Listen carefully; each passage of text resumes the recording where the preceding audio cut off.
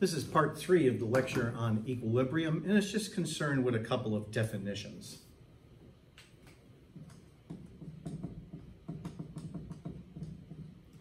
Okay, there are actually 3 types of equilibrium.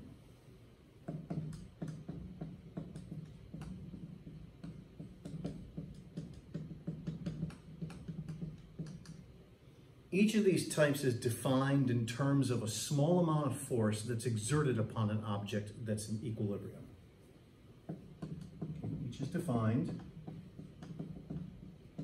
in terms of a small amount of force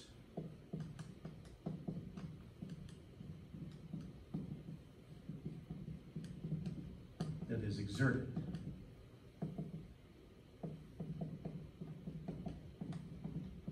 upon an object originally in an equilibrium position.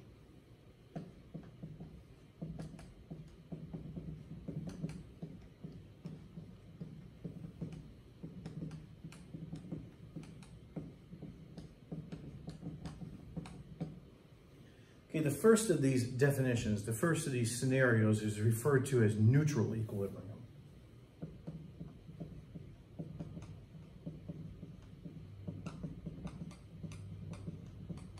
An object is considered to be in neutral equilibrium where if you exert a small amount of force upon that object, it remains in neutral equilibrium. Okay, that sounds a little bit strange, but here's basically what I mean by that. I'll use my box here to illustrate. Right now, there are just 2 forces exerted upon the box, normal force upwards and mg downwards, and they just cancel each other out. And now I'm going to go ahead and exert a small amount of force on the box like so. And it remains exactly as it was. It moved a little bit, of course, but after I let go of it, it remains in its equilibrium position exactly as it was a few moments ago. That's what's referred to as neutral equilibrium. Okay, and then we have what is referred to as stable and unstable equilibrium.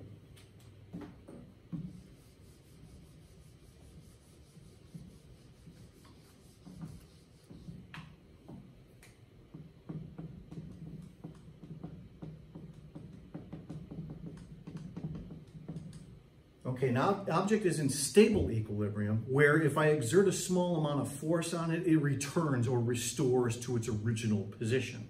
So for example, once again, I'll use the box here to illustrate. Take the box and tilt it like this a little bit and then let go of it.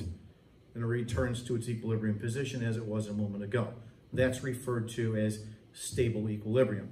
So let me illustrate here in terms of a simple drawing. Okay, so I have here this example with the box.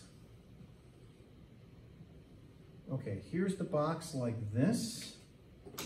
Right here in the geometric center, we'll say is its center of mass. Right here is mg, and then the normal force goes upwards through the center of mass like so, here in blue. And then of course those 2 forces just cancel out. And then what I did was I took the box and I tipped it a little bit to the side. But when I did, the center of mass is still going to be on the left-hand side of the pivot, such that it then looks like this.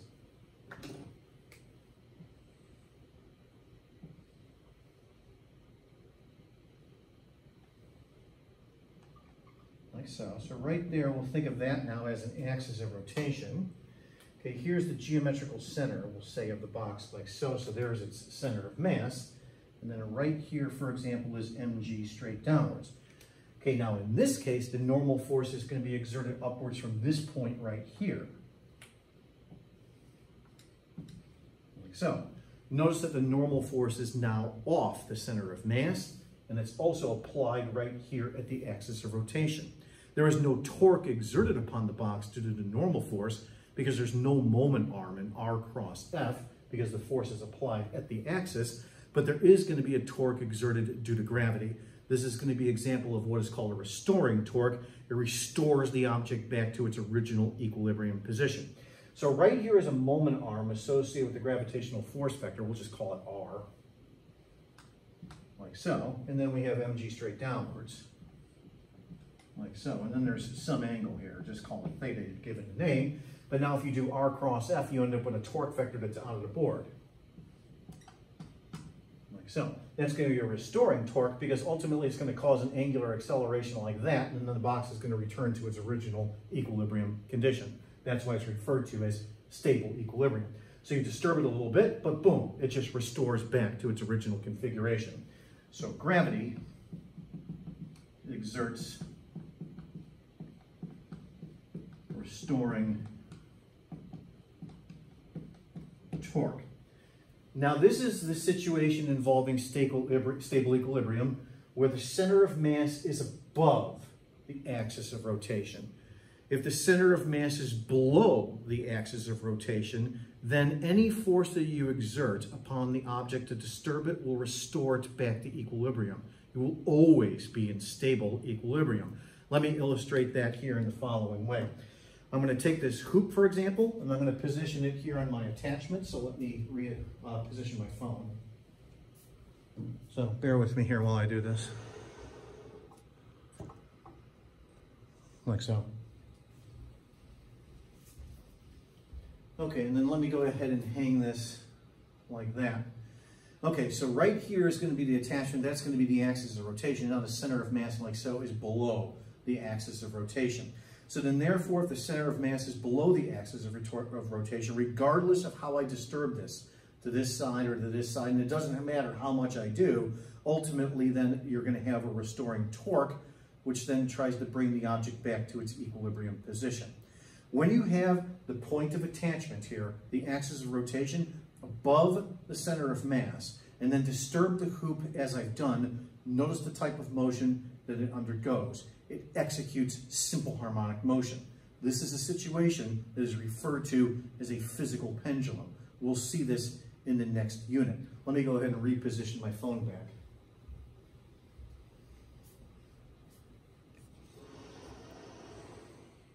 Like so. Okay, so still for stable equilibrium,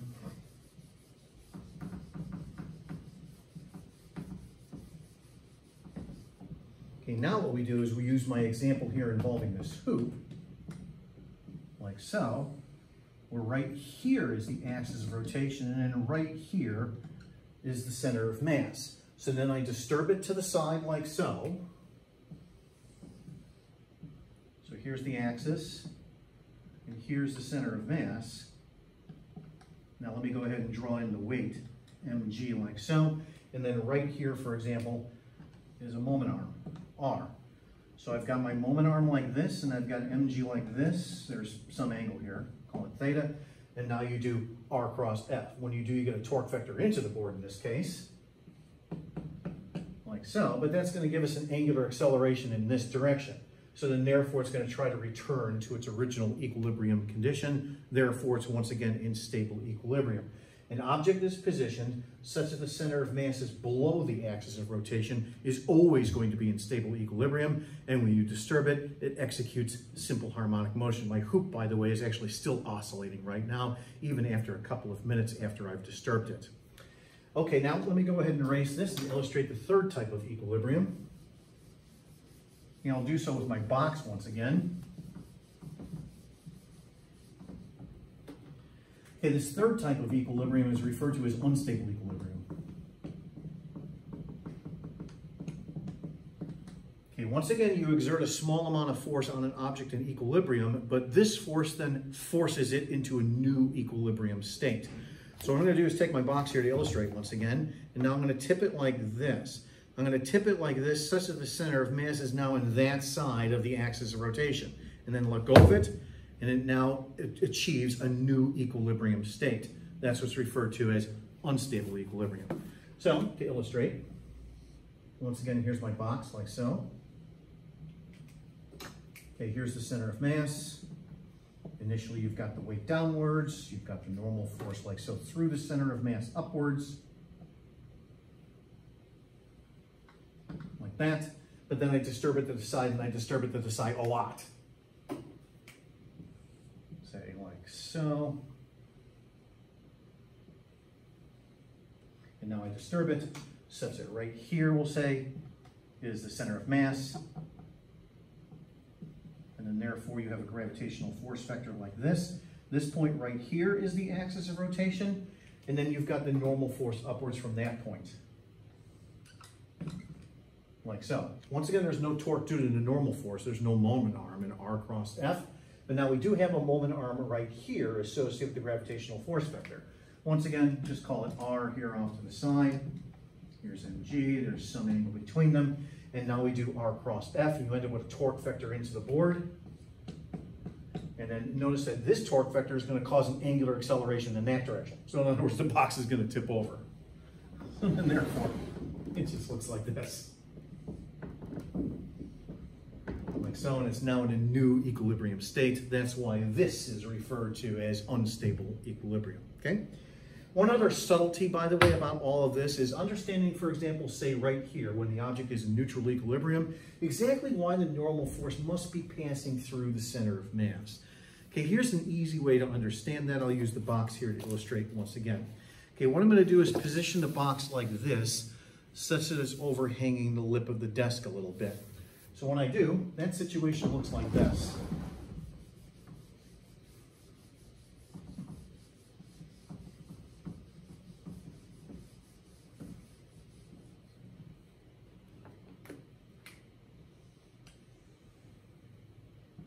Let's say like so.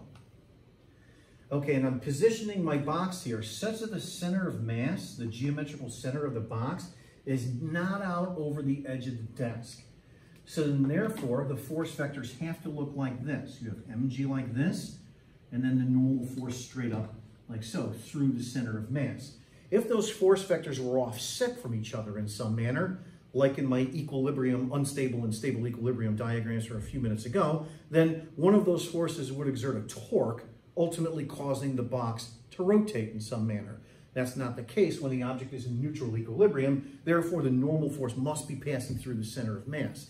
However, if I push the box out such that the center of mass is out over the lip of the desk like so, then it rotates and falls to the desk. So that situation then has to look like this.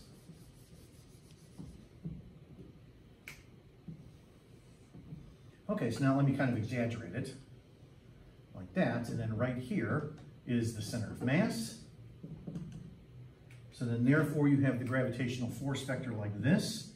Okay, there's no surface over here to exert a normal force upwards, so then therefore the box immediately begins to tip over. The normal force is now right here. This is the axis of rotation, and then right here is a moment arm associated with the gravitational force vector. So you've got a moment arm like so, here's the gravitational force vector. Now you do R cross F like so, you end up with a torque into the board, and then therefore, boom, the whole thing rotates and tips over in this direction, like so. So once again, these different types of equilibrium here are just definitions, and it has to do with, is the box going to tip over in one direction or the other? That's basically the easiest way of thinking of it. Okay, that concludes the lectures on equilibrium, and this also concludes this large unit on rotations.